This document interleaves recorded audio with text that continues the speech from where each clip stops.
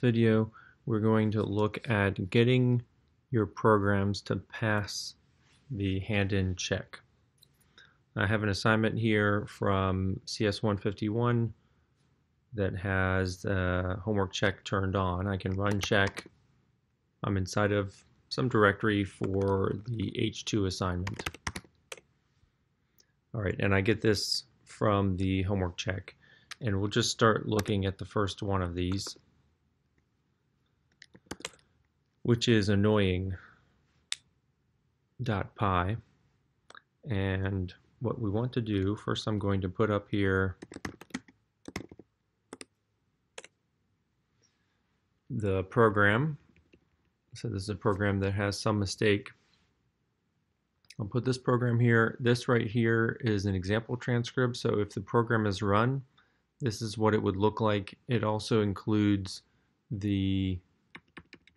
what the user typed there.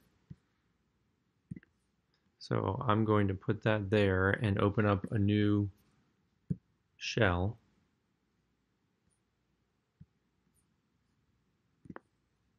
So I can run it and compare side by side.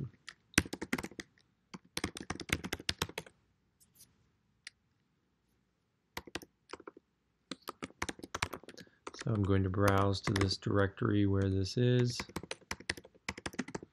which is not important. Okay, so here we are, and I can run this now, and let's see what it looks like compared to what's over there.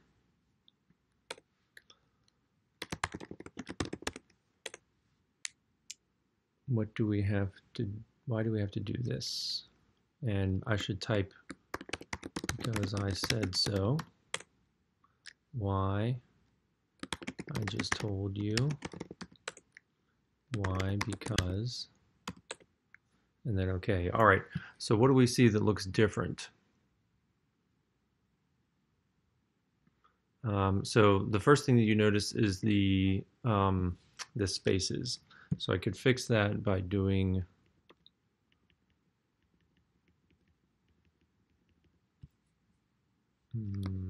let's start this again. All right, so I can fix the spaces by putting an extra space here.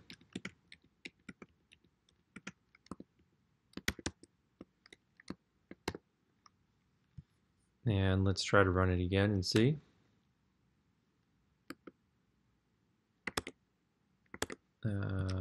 Okay, so we need to actually save it. All right, let's open it back up. All right, it's saved. We're going to run again. So that looks better.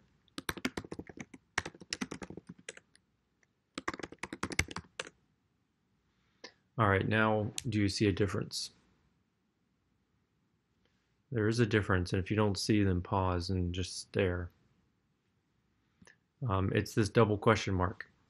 So that double question mark also needs to get fixed.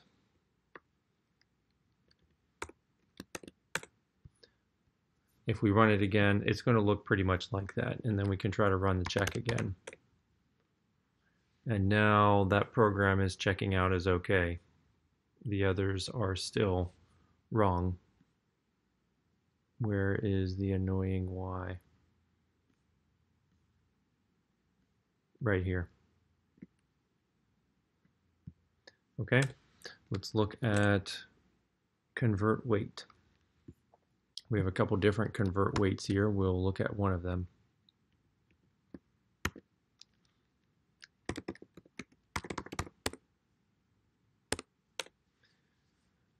Okay, here's the example transcript where there's two example transcripts. So this is supposed to be running at two different times and seeing what would be printed. Asks for a number, we type 1. It prints out that 1 pound would be equal to 0.45 kilograms, and if you were doing 1 kilogram, it would be 2.2 pounds. Now you can already see that this is not going to print exactly like that, but we can run it so that we can look at it side by side.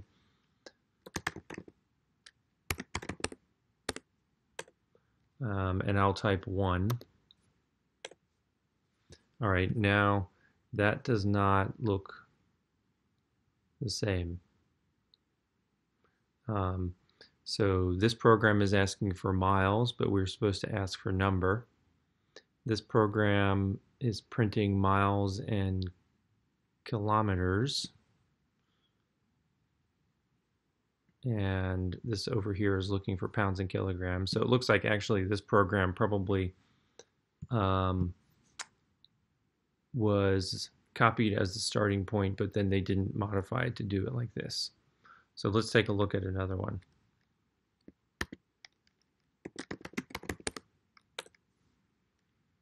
Okay, so this one looks closer.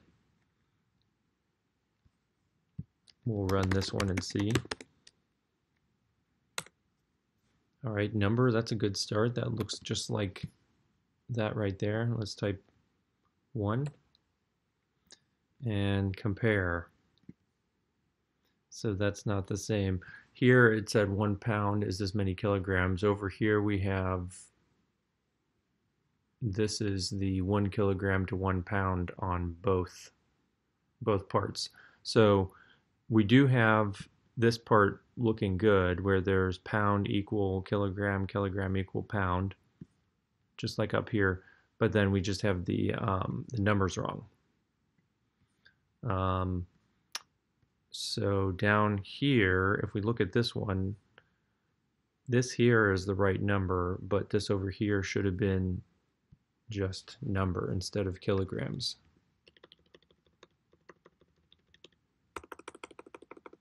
So I think just N right there, whatever they typed. And then if we look up here, instead of this number here, we should also be printing just the number that they typed. Let's go ahead and run it like that just to see.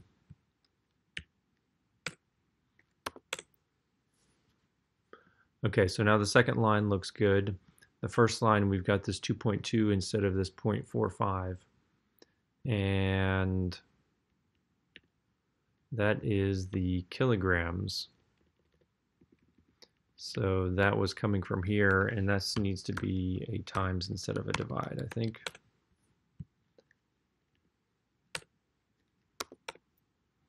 That looks okay, and we could try it with 40. And that looks okay as well. At least I don't notice any problems right away. Let's, I'm going to copy that to be called convert weight so that we can run the check and see if it likes it. That's okay now. All right, let's take a look at the next one, elements. Let's look at elements .py. This one doesn't have the example transcript anymore. What about the other one? This one does, so that makes it easier to compare. So here we're asking for the most abundant element in the Earth's crust by mass, and they get a chance to type. And then it tells them the answer.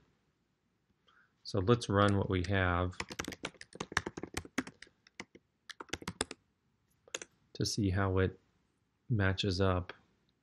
And this is already not the same because here it's asking like this, and this is slightly different. So I know that I'm going to need to change this.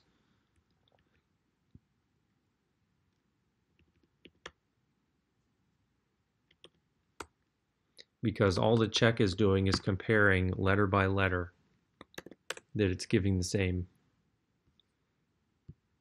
Okay, and we've also got potentially the space issue. And that's probably going to be the case in all of the inputs. So we'll go ahead and fix all of the inputs here. So next time we run it,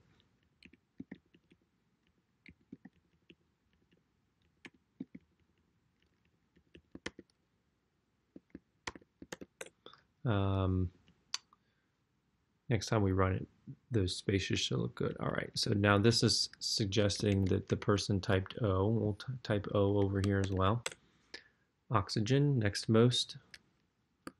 Si, silicon, next most. C, aluminum.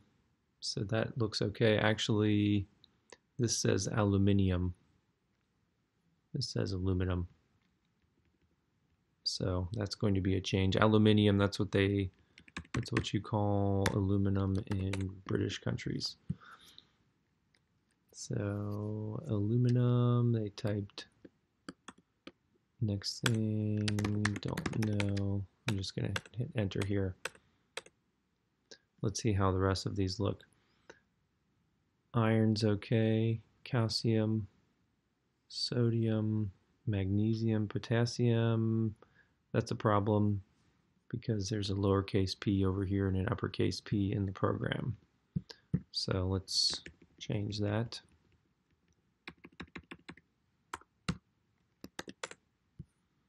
And let's see.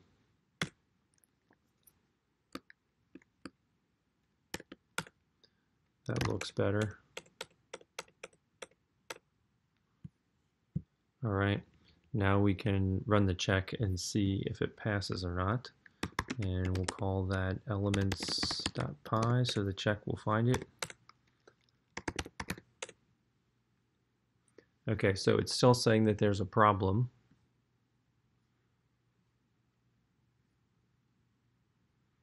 And here we can look at when it ran our program and it ran the correct program, these are the outputs. So actually this first print statement, I didn't quite get it the same. And if the example transcript is the definition of how it's supposed to print, then I may as well copy and paste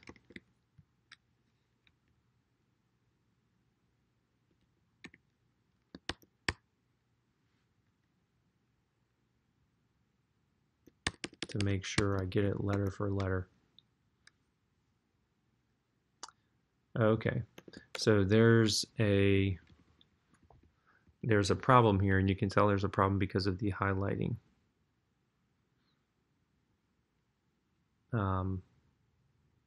So I started my string here with a single quote, and when I get to the single quote from the Earth's crust, it thinks the string is done. So in programming, if we wanted to say don't treat this single quote as the end of the string, the way to do that is with a slash. That's called escaping the character, an escape character.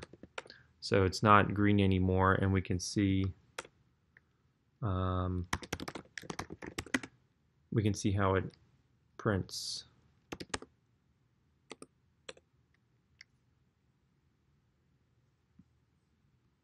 That was still in number 2.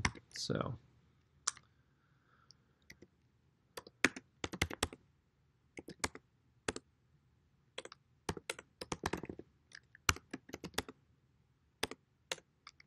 there's the Earth's crust. All right, so now let's try to run the check again. Now it's okay with elements. Let's move on to how many. Okay, here's how many, and let's just see if we try to run it. So we get a syntax error. So this is a program where we're supposed to fix syntax errors, and there's the first one right there, and that's all I'm going to say. Need to fix the error. So when we run check, we will see in check there's how many. It says, okay, this is not correct for some input. It doesn't actually print the input there, but it did run the program, and this was the output of the program, a syntax error. So if you see something like this, that means that it ran your program and there was an error. And this was the correct for whatever input it was testing on. Okay, so I'm going to leave that the way it is, and we're on to math operations.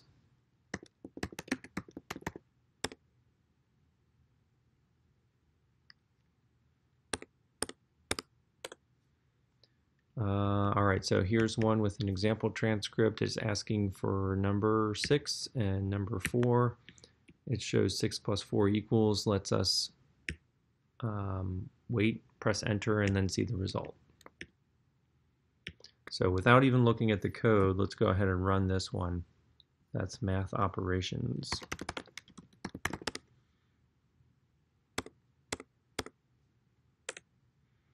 Okay, number, and I'm going to type 6 and 4. 6 plus 4 equals, that looks good so far. Actually, that doesn't look the same. Enter when ready, this says enter to see answer. So I know wherever I have enter when ready, I'm going to have to change over here to enter to see answer. Let's go ahead and fix those.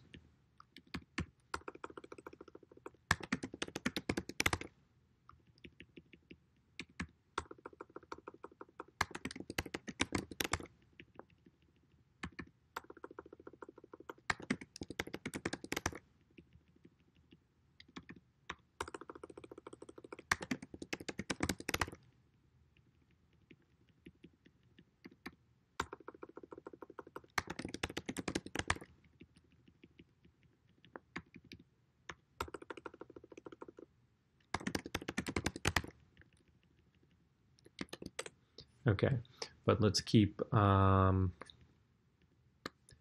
keep going. All right, so if I press enter, there's 10, and over here, it goes straight into the next operation, 6 minus 4.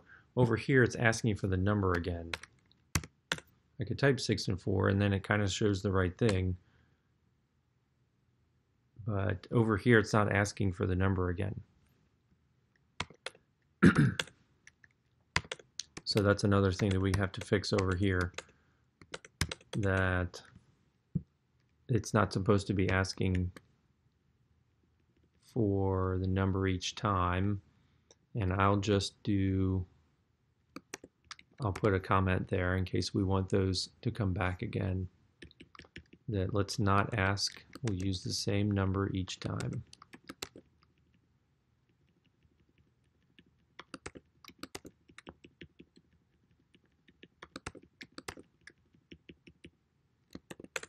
Let's try it again. Scroll this back up so we can check the sample transcript.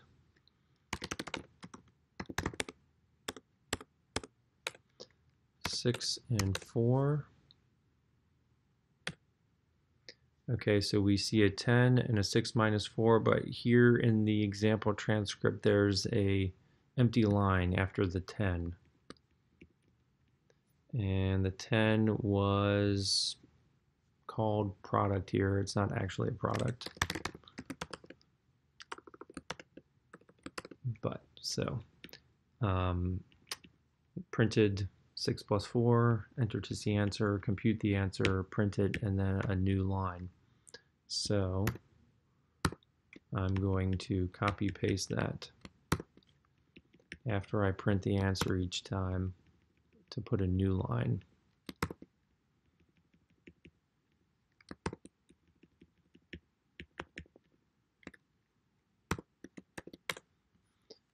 And I'm going to close this, Control C,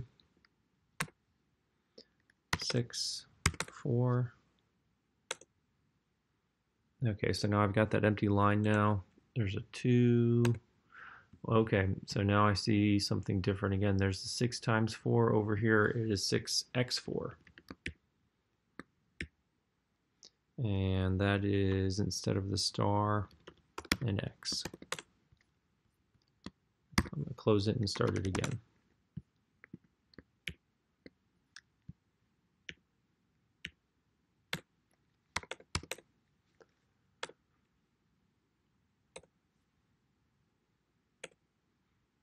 Looking good so far. That looks okay. Let's run the check and see. All right, now that passes. And those new lines those blank lines, they actually can make the check fail. So we can try. There was somebody that actually had everything right except for just missing this last empty line. The check didn't like that. The check wanted it to have the same number of lines.